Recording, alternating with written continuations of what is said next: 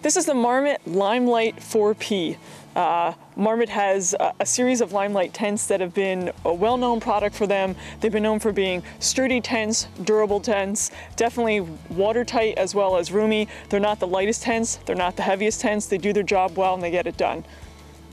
So the Limelight 4P, it would be a suitable camping tent. It'd be a great backpacking tent as well. As you can see, it's got two large D-shaped doors. You also have two large vestibules, as well as room for 4 people to sleep across on standard 20-inch wide sleeping pads, or 2 people that want some extra space, or maybe they've got a dog with them. So pole structure on the Limelight 4P, as you can see, you've got 3 poles. You've got the green pole, which is actually one set of poles. They're connected here by a hub in the center.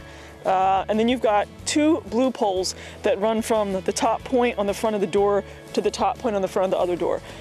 This cross pole sectioning, where you get all these X's and crosses, is great for stability.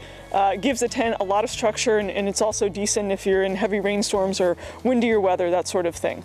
Marmot uses a nice durable double clip here, so you get good strong contact points between the tent and the poles itself. And you can see the tent has a nice kind of combination of mesh and nylon. The top half of the door here is mesh, so you're going to get good airflow there. The bottom half is this white nylon. It'll be a little bit cooler in the summertime with a cooler color, as well as offering some privacy if you are camping in a campground and you're in your tent and you're going to change your clothes. You get a little bit of privacy here.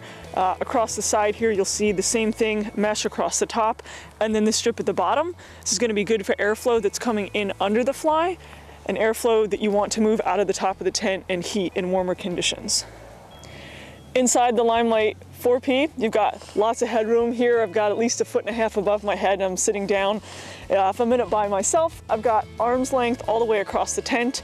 So it's definitely going to be roomy enough for 2 or 3 people. 4 people would just fit snug, but it'd be a perfect people to weight ratio if you were backpacking with a tent like this.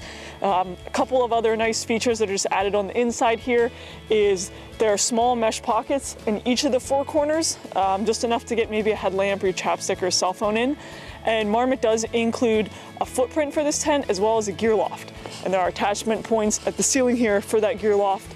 You take up a little bit of that headroom up there, and you could store some items above as well.